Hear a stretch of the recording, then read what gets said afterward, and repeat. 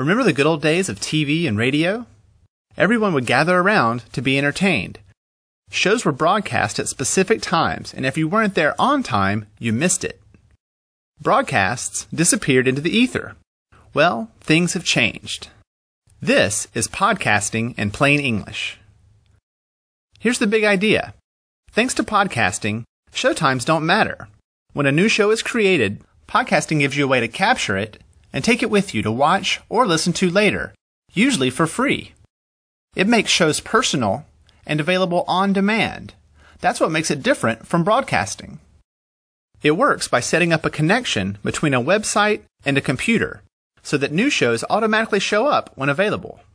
Here are 3 reasons why podcasting is becoming so popular. The first is that anyone can do it. No satellites, radio towers, or studios needed. Most people only need a microphone or video camera, a computer, and a connection to the web. With these things in place, they can make their own show that is open to everyone. It also means that there's a wide variety of podcasts.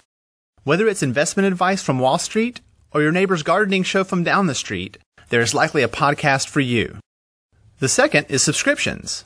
This means that if you visit a website that has a great podcast, you can click a button and subscribe to receive future shows automatically.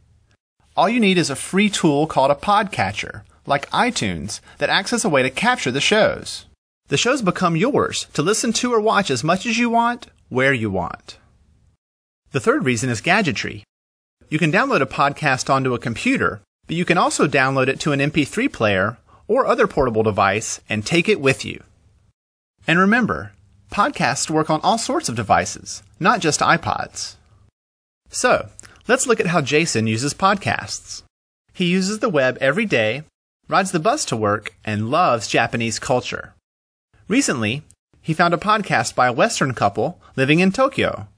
After a quick listen, he subscribed to their podcast from their website. That night, as he slept, a new show downloaded onto his MP3 player. The next morning, he was on the bus, listening to his new friends in Tokyo, imagining what it would be like to eat the freshest sushi in the world. Podcasting made it happen.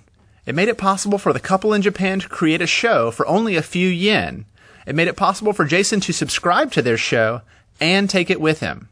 Podcasting means we don't have to depend on traditional media. Now, everyone can have a voice that shows their true colors. I'm Lee Lefevre, and this has been Podcasting in Plain English on The Common Craft Show. Oh, one quick thing.